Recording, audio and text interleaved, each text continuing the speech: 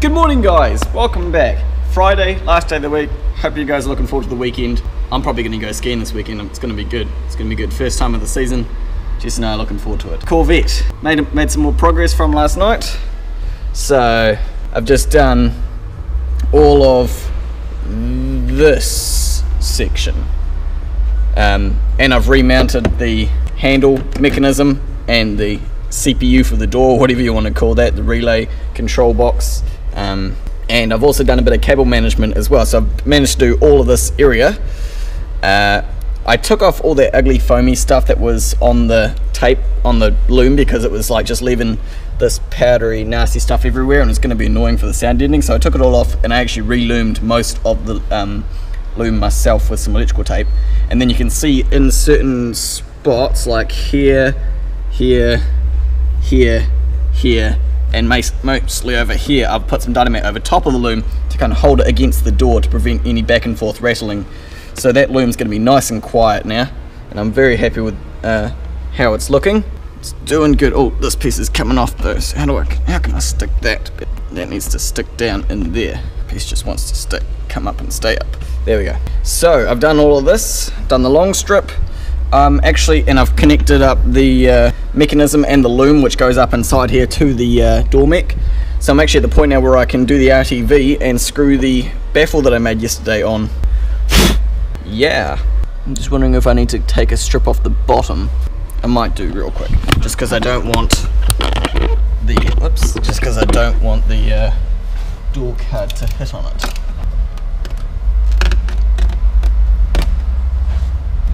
So as I was saying, I think I'm about ready to do this thing. Let's do it.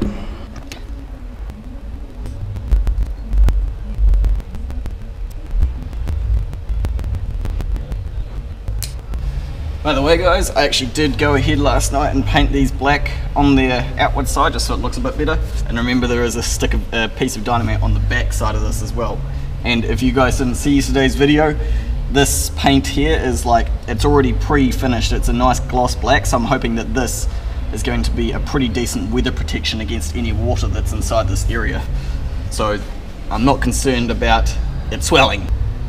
Now, getting this in without making a mess. I'm not doing them fully up yet because once I've got them all in, then I redo each one individually tighter. Okay, now that they're all in, what I can do is go like this, undo each one, push in, and that ensures that each one, the board is pushed in nice and tight.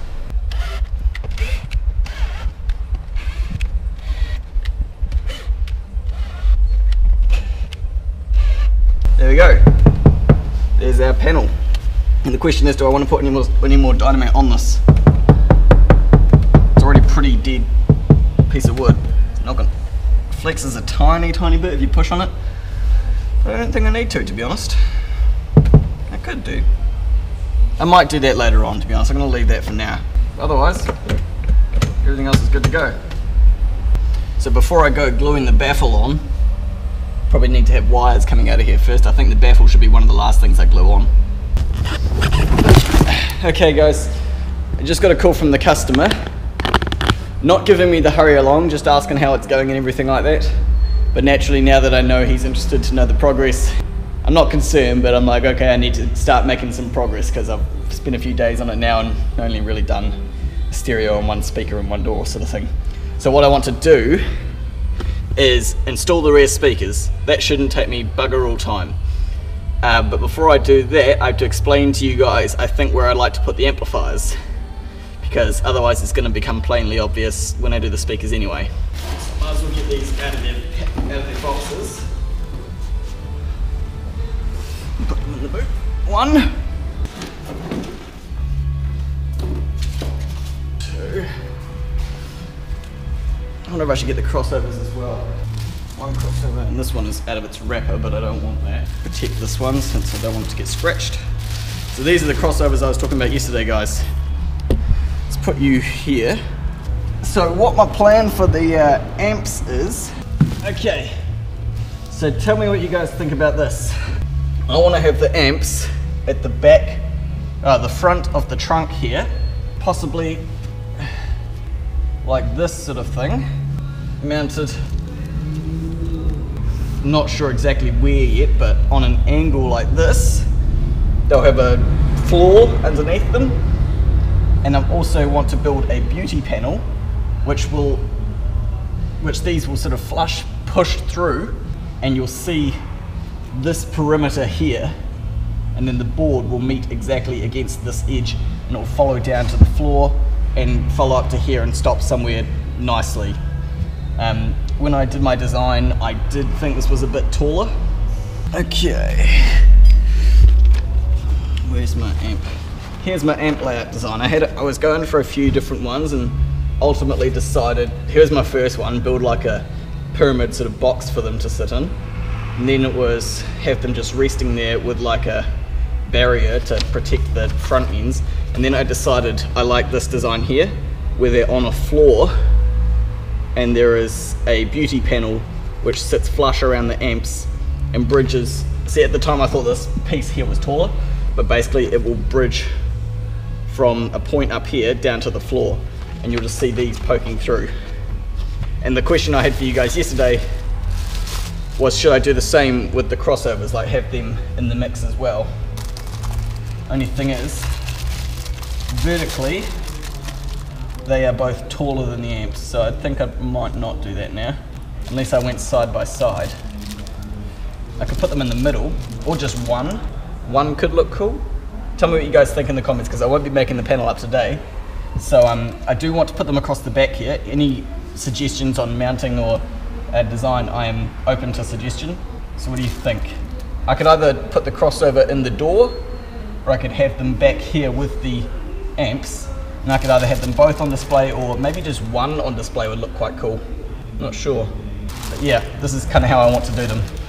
So now that you guys are kind of in the loop, what I will do now is I will install the rear speakers. I'm going to put some Dacron in the hole to kind of slow the air inside it down a wee bit and sound deaden the area so that it's not vibrating and flexing. And then I will use speed clips for mounting on the original holes, as well as drilling some new holes in the fiberglass here so I can use all 8 mounting points of the speaker. So these speakers have 8 mounting points. It's not this one, it's the coaxial version of this. And then I'm going to run some wire out of the hole and make both of them long enough to reach all the way over to the other side, because I don't know where I'm going to put the 4-channel yet. I'm either going to put it on the left or the right, obviously. This is the mono block, this is the 4-channel. Don't know guys, what do you think? So yeah, that's what I'm going to do now. But hopefully you guys like my design for the amp rack.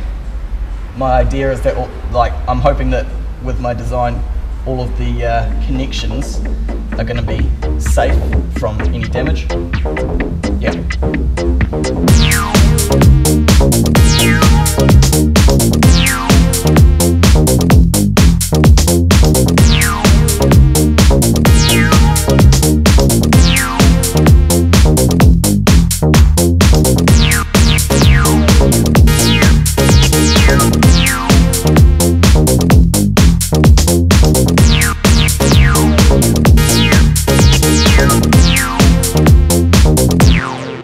Okay, there we go guys, back speakers are in. As you saw, I stuck some Dacron in behind them to kind of fill out the gap a wee bit, make it a wee bit less reverby, soften the sound, and it also hopefully will do not a huge job, but it might seal this exit gap a wee bit. It might help just a tiny bit. So there's that gap. and over on this one. I had to take the speakers in and out a couple of times because on both speakers I forgot to put a ring of foam tape around the underside of them. Now the Rockford Fosgate speakers do actually come with a foam gasket already stuck onto the back of them, but it doesn't cover these 45-degree holes, and so without it I was able to see through these and into the cavity, and I just wanted to try and prevent, you know, air flowing out of them if I could. So I stuck another layer of foam tape all the way around it, and yeah, that was the other reason I didn't do 8 screws like I said I was going to. These holes actually lined up with nothing. The hole's quite wide, but it's not going anywhere. It's in there nice and securely. I've angled both of them forwards so that the tweeter is facing forwards, and I've got enough cable coming out here to reach the amps wherever they're going to go. So they're sorted. Sweet, so now that those rear speakers are done, I'm actually going to try and get one part of this whole job finished and install the stereo. And I can do that now because our Rockford Fosgate RCAs have showed up. I've got 3 of the 10 feet or 3 meter RF-IT-10.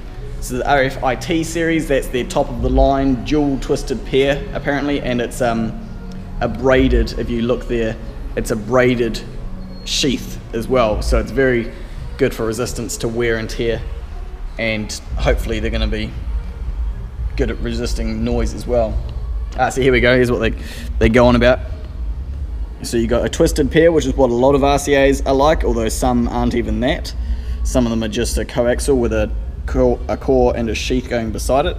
Twisted pair is better than that, and then these Rockford Fosgate dual twisted pair, they actually twist the cores and then twist the channels around each other. So it would be really hard to explain the electromagnetism or electric field side of things, but basically all you need to know is that a coiled or a twisted wire is more resistant to interference via noise or anything else coming across its path. So this is a good thing. So what I'm going to do is run 3 sets of these with a remote wire down the center and pop them out the same sort of places where I've got the speaker wires there. And once I've done that, the head unit can actually go in.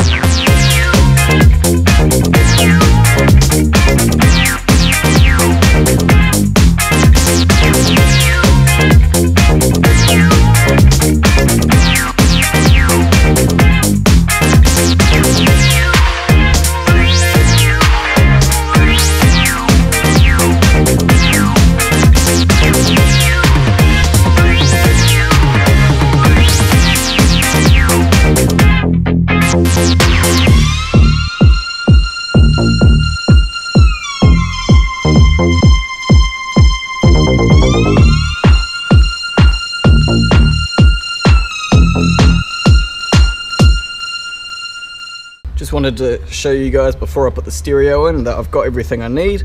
I've got my harness, my RCAs, I've got them, like, because these are separate cords, I just loomed them a wee bit before I put them in, and also I've put masking tape around each end of these RCAs. Let me know what ones they are. So we've got rear, front and sub, so I know what ones are what. And with the aerial, I need that. That's the aerial there. Cool, that's everything. I can put the unit in. Okay, aerial. Okay, harness.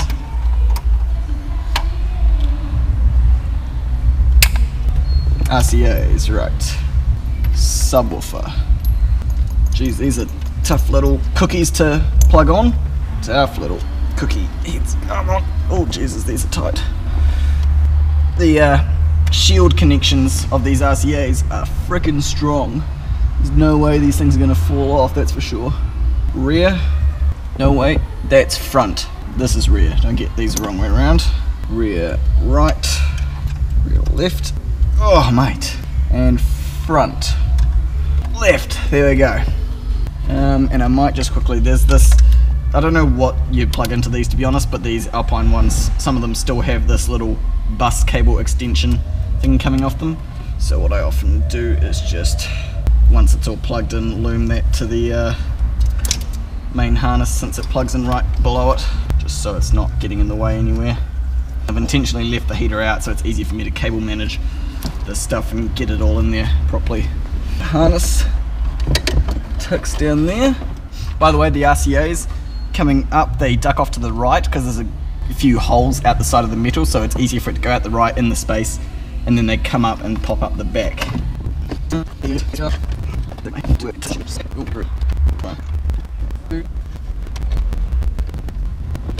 It's done up tight, cool.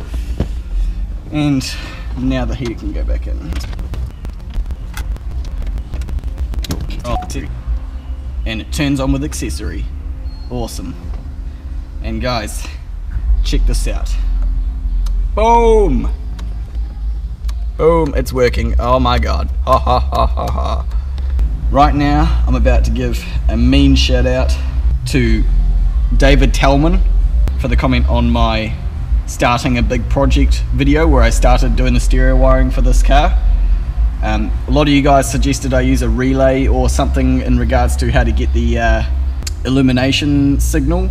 I had thought about not using a relay, that seems a bit over the top to me, but we have these things that we use in alarms called Fosgates, and basically what they do is they take a permanent, a ground, and a switching signal. We have a pos-neg version and a neg-pos version, and basically it just switches it from a switching positive to a switching negative. I thought I could have used one of those, but I wasn't, to be honest, really that bothered, and so you guys suggested a lot of relays and stuff like that.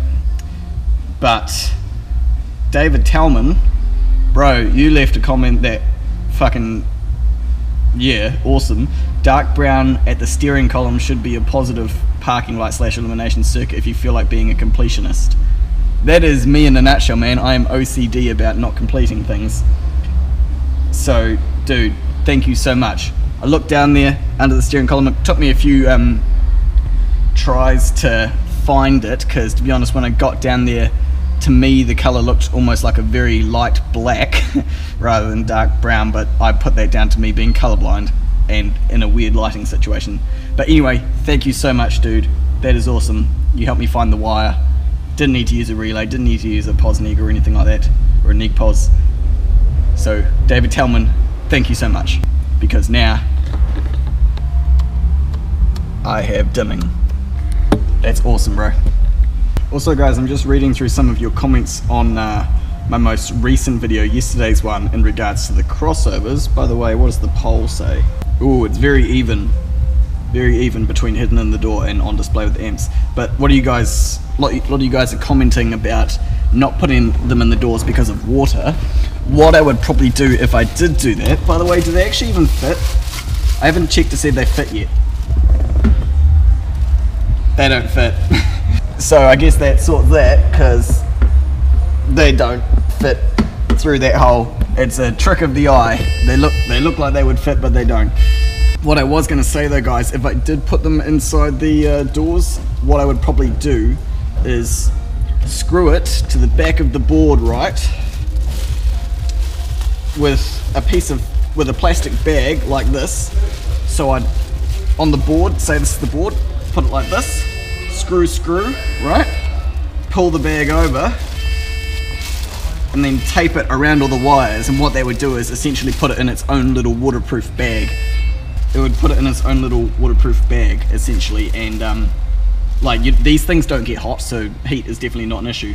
But I just thought if I was to put them in there, that's what I would do. I have done in the past, and it seems to work fine. It keeps them waterproof. And if the wires are facing downwards, which they would be, there'd be no way for water to get through this hole back up past the tape and the wires and into the crossover. So I'm glad you guys are thinking on your feet about the water, but I did have a solution for that. But I guess I've answered my own question, because when I asked you guys, I didn't test fit it, and it doesn't fit. So I guess they're not going in there, they're going at the back. But that's okay, because I've got another cool idea with what I want to do about that. Oh wait, I've already talked to you guys about that in this video, haven't I? I'm thinking I really like the idea of putting one in the center between the amps rather than putting both on display, just having one, because this is kind of like, one thing I do wish is that this Rockford emblem was turned 45 degrees, and I've looked at it and it's recessed in there, so I can't just peel it off and turn it. But because I thought it'd be quite cool if you had the diamond shape in the middle next to the two rectangular amps, but then the Rockford emblem would be on a 45 degree angle and it wouldn't make sense. So it makes more sense to have it square like that. I think that will look cool, but we'll cross that bridge when we come to it, eh? So, now that I've got the stereo and the heater in, I could probably put some of this dash back together, because I don't think there's anything else I need to do under here. Yeah. Before I do that though, let me show you what I've done for wire running. Okay. So I'm pretty proud of myself with this, with this little trick, because I've never done this before, but it looks really cool, and it probably serves two functions. What I did, I've never done this before, but it seemed to work so well. I plaited the 3 RCAs, and it looks so cool. A, it looks cool. B, it actually shortens the total length a wee bit, because each RCA takes a longer path to get where it's going, which is good because I was going to have excess anyway. What else does it do? It also, you know how I was saying one twist of wires is good, 2 twists of wires is better? Well, now we've got 3 sets of dual twisted wires twisted around each other. So this is the ultimate noise rejector. This method here is very similar to what very professional home audio kits have. Like they plait their wire. It's not very common to see a 3-plat, because most things like channels and stereo come in 2s, either like a 2-channel or a 4-channel, or a positive and a negative. But they will plait their signal cables and their speaker cables. If you guys have ever heard of Kimber cable, it's one of the best, most expensive speaker cables in the world that you can get, and it is plaited either in a 4 or an 8 wire plat like this, because it's well known that coiled or twisted or plaited wire rejects noise. So I think I've just like doubled the noise rejection on these RCAs by doing this little trick, and I want to do it again because I've never done this before, but it works. I think it works really nicely with this braided RCA as well. Like, whereas rubber ones, it would probably, I'd feel like I was kind of twisting them and stretching them a wee bit, but this plaited quite nicely because it's more like rope. I don't know if you guys can really tell on camera, but it's like wrapped in nylon, you know? It's wrapped in plaited nylon essentially. So it's like a rope. And goes all the way down there and at the end. I haven't plaited it the whole way because they need to go off to their respective amps, but I'll do some more later on once I'm, you know, locating all this wiring under the amp rack and stuff. But yeah, this is what I've done under here. I actually also did a bunch of work. You may have seen cable managing some of the wires that were already under here, like this core here and the red/pink wire that's been run quite poorly is for this little reversing camera screen that he's had installed somewhere else at some point. I just wanted to cable manage it a wee bit better because it was done pretty nastily, like it just jumped over here and bundled up under the carpet. So instead what I've done is I've made it excess run all the way to the end and come back, and it's all duct taped down and not going anywhere now, because before everything was just sitting here and quite nasty. And I also cleaned this up a wee bit as well because there was more of this fuzzy this stuff would have been good sound deadener wrap to begin with, but it's one of those ones that over time has just corroded and now it's like sticky nasty fluff. So I took that off this and reloomed it. So that's what I've done under here. I think what I can do is start putting the dash back on. I just need to figure out what order things go back in, whether this piece goes first or that piece or the dash under there. I'll figure it out, but I think I can put it back together now because there's nothing else I need to do up here. But I think it's probably time for me to have some lunch because I haven't had any. It's 1 o'clock, so it's lunchtime. Cool.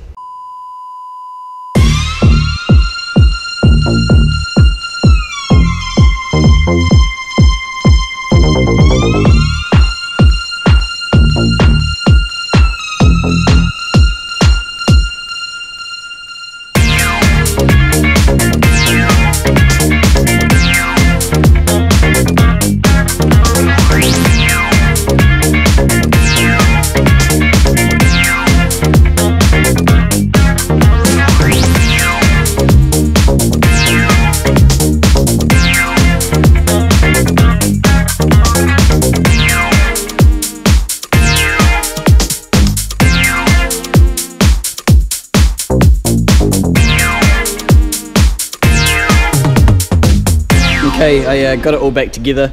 A couple of hiccups along the way. I started putting it back in kind of in the wrong order. I went this, then that, and then this piece, but I think I kind of did it backwards. You're supposed to put this on first, screw it up, and then that piece slots on, and then this slots under it. But that's what threw me. This definitely goes under that, but you have to kind of put it in like that underneath this one, so it kind of confused me a wee bit. But I got it back together in the end. The other hiccup I had was I didn't realise how little space there actually was in between this surface and the actual floor under it, so I had to relocate those RCAs a couple times for it to fit back on, but it's all good because it's back on now. Oh, that's where those covers go. I can put those back on. Oh, come here without spilling it all. Whoa, yo, I'm gonna put it down here. There's one. Oh, that's right, it was missing one, I think. Oh no, it's not. I'm just imagining things. Those go there. One thing I definitely know about Corvettes is these mechanisms are so over-engineered, it's stupid, because you just lift it and then you try and go like this, but it just does that. You have to kind of like pull and lift at the same. Going down is easy, but getting up is like kind of a trick to it. You can't just lift it because it locks. You have to pull. Over-engineered. Come on, Chevy. That's just no. Trying too hard. Anyway, it's all good. It's back together. Stereo's in, and I'm just sticking his reversing camera screen back in. Now, the other thing I did was I tested with Bluetooth to make sure the Bluetooth connection was working in the phone. With the microphone mounted in here, I'm not super happy with it, but it's good enough. I don't think he's going to be doing too much phone calling in this while he's driving, because the only issue is that any touching or clicking of the stereo, or if you actually scratch your finger along here, all of that translates into the microphone. You can hear it really loudly, but for just talking it sounds fine. So as long as he's not like tapping this, and as long as the car isn't going over gravel while he's doing hands-free driving, calling, it'll be fine. If there was anywhere else I could have put the microphone, I don't know where. It would probably have to be stuck under the dash somewhere, not looking very pretty, or hanging down below here, I suppose, would have been another option, or in this gap here. If he is having issues with it, obviously he'll bring it back and I'll just fix it to a new location. But I don't want to take this all apart now, just on the odd chance that he might be happy with it, you never know. But if he brings it back, obviously I'll be happy to change it. Cool, what am I doing now? What am I doing now? Oh, I know what I can do. I can start running speaker wires for the front doors. And I think I've determined that I'm going to have the crossovers in the boot, in the trunk with the amps. Whether they're on display or not yet, I still haven't made up my mind. But either way, they're going to be in the same location as the amps, even if they're just hidden under a beauty panel, you know. So what it means I'm going to do is run enough wires for the tweeter and the woofer up into the door. Fortunately, these grommets are really awesome, because I can literally stick my hand up here and stick my whole... Can you guys see that? It's really dark, I know. I can stick my whole hand in there and move the grommet. There's like heaps of gap in there, so that's awesome. And rather than running two separate bits of wire, I'm going to use some multi-core sheathed cable. Is that 10 amp?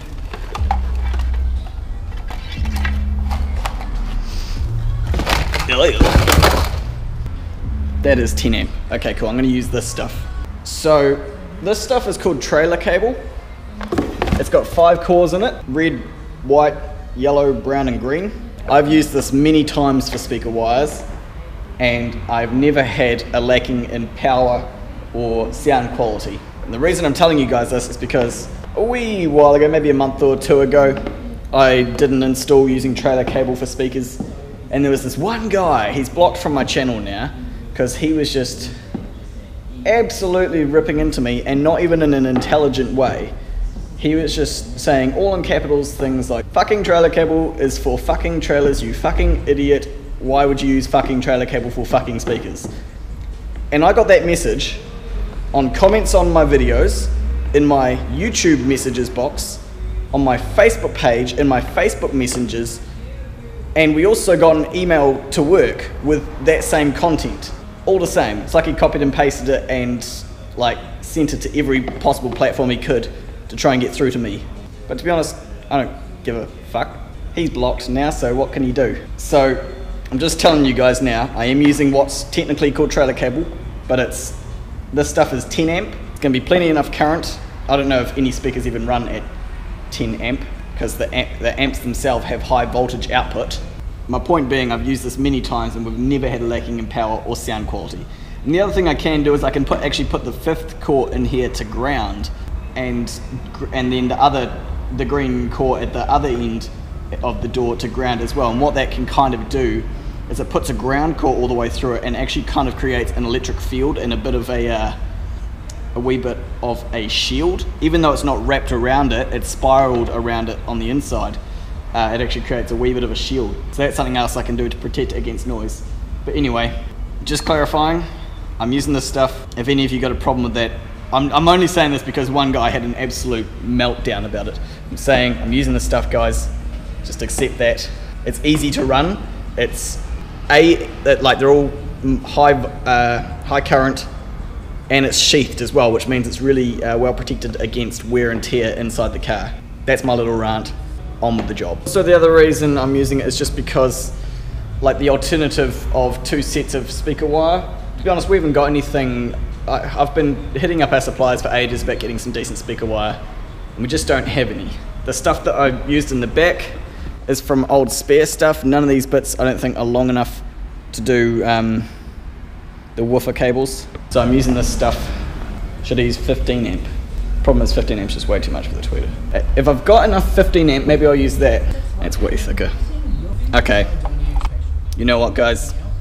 Yeah, I'm gonna use the 15 amp because I know there'll be someone out there. Ooh, almost dropped it. I know there'll be someone out there who's gonna comment and say 10 amp is not enough to run 100 watts or whatever it is that the amp is putting out. So there you go, I'm using 15 amp core now. And that's 15 amp for the positive, the negative of each speaker, not total. So I need to run it from the center, like where the rear speaker wires is. Need to run it across, up and over the lip, down the trough, through the grommet, and to where the speakers are gonna be. Okay, so where do I want to put where's the 10 amp to begin with? Oh, here's the 10 amp, I'll put this back. Yeah, as I was saying, we don't have any nice, like, high quality speaker wire in stock to do that with. Like, the only nice stuff we've got is 18 gauge, and that's like the sort of gauge you would run off a head unit, not off an amp. So, time lapse.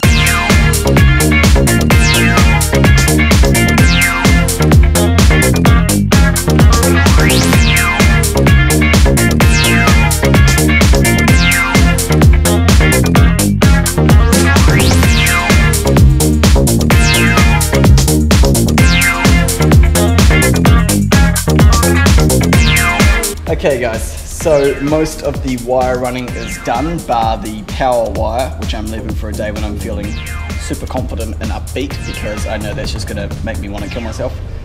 Got it all coming out the middle here. I've gone ahead and I've made a nice wee slit in the back of the carpet there and made sure everything tucks down nicely, and it does.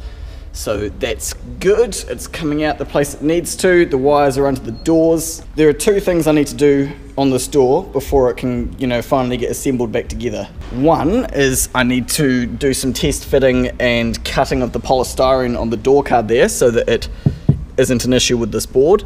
The second thing I need to do is put the door card on without the Bose grill on it, with the baffle mounted here, so I can see whereabouts the grill stops, because I've got a feeling that the grill on the door card stops about here, and so that what that means is I don't want to have the tweeter up so high that it's just facing the back of the door card. I actually may want to have the tweeter down lower, closer to the woofer. So I think I might start looking at doing that now. I'm just trying to decide, do I want to put a piece on here? I don't think I need to, guys. I honestly don't think I need to put any dynamite on here, because it's already, that's already as dead as it's going to get, or it's as dead as it needs to be. So I'm going to leave that as it is actually, and I'll start cutting the polystyrene, and I'll try to put the door on without the grill in. You guys will see what I mean. Okay, so I'm hoping if I lay this on here that I should be able to just take this grill off by unbending these tabs.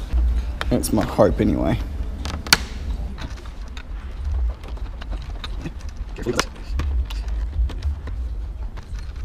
Hopefully, there we go.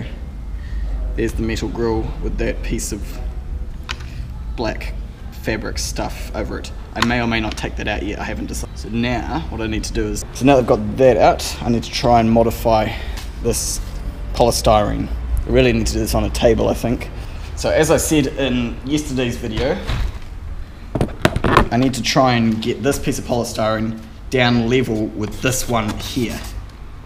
I'm pretty sure. Just did a quick measure and I've got this much depth between where this pot meets and where the wood is. So if I put that there, yeah, it's pretty much bang on this level here. Right, so I need to cut this whole raised piece out. Let's have a go at this. This method may or may not work.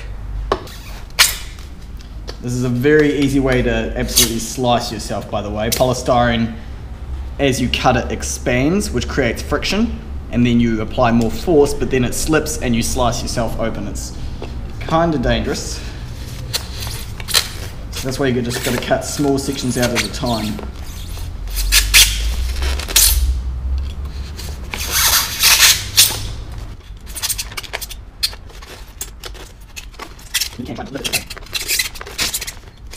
There you go, first piece. This will take me a while, so time lapse.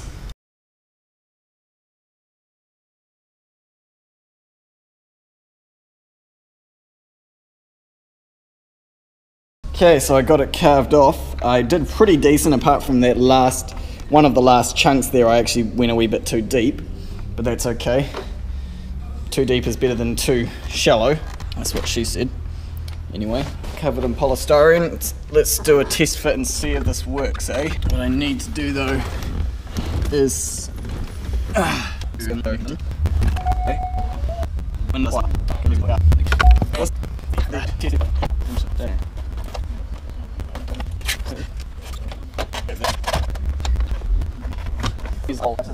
but you can see what I mean.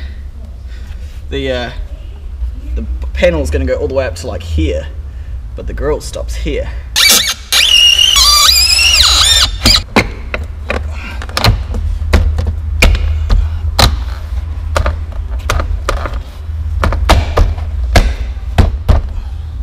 Looks like we're going to work.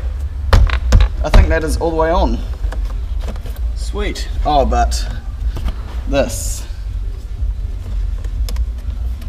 hitting on the wood. So the door panel fits, but now there's wood right here that this is hitting on. Well, let me mark my tweeter hole anyway. Or I could even put it way up here. That might be better. Up high. I like that idea. Doesn't have to be in the middle. That makes it kind of further away from the listener as well, which is better. And mark the hole. Okay. So the wood is all good the whole way around, except for up here.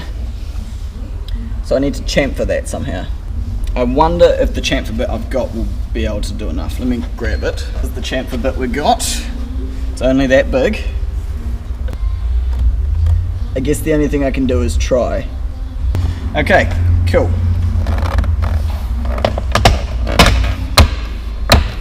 Fixed it, guys. I did the chamfer and this pops back in, no worries. And it connects to the plug as well, so we know the loom works. Cool, so that's all good to go. I'm pretty much ready now, I think, to wire it up and install it and put this door card back together. Pretty sure. Sweet. Just deciding whether or not I want to use PK screws and speed clips or nuts and bolts for holding the baffle on. I am going to put a layer of RTV in between the fiberglass and the wood to kind of soften the connection between the two so it's not rattling, and also to like stick it. 1 hour later. Okay guys, closing out video update as to where I'm at. I've been doing some stuff that is pretty trivial, so wasn't necessary filming. Basically just getting them ready for mounting. I figured out how I want to mount them to the door, and I had to sort of adjust them or modify them a wee bit so that they can do that. So I decided I want to use M6 bolts just because I've got heaps of them, and bolts are way stronger than screws. Bolts and nuts probably better, being that the car is fiberglass and threaded screws, even with speed clips, can, like, you know, strip out. So I'm going to use these just because I can, and it's like, yeah, that's why I'm doing it. So I had to widen out the holes to 6mm to begin with, and then I had to make little recesses for them to sit down into, since these are quite short ones. I do have some longer ones, but they're like this long, and that's just, I didn't want them sticking out that far. I only wanted them sticking out a wee bit. So I've recessed all these holes, and it just took me a wee bit longer than really what it should have, because I spent quite a while trying to make these holes big enough for a 10mm socket to fit into, because it's all well and good making a hole big enough for this to fit into, but it doesn't mean anything unless you can actually fit the socket into the hole to tighten it up. So that took me a wee bit longer than I expected. But anyway, I did that, and this is the one with the chamfer. It's not necessary on the right hand side because the window switch mechanism doesn't come anywhere near as close to this as the driver's one did. I decided in the end just to chamfer the whole corner rather than just that piece. And so yeah, that's the left hand side one, that's the right hand side one.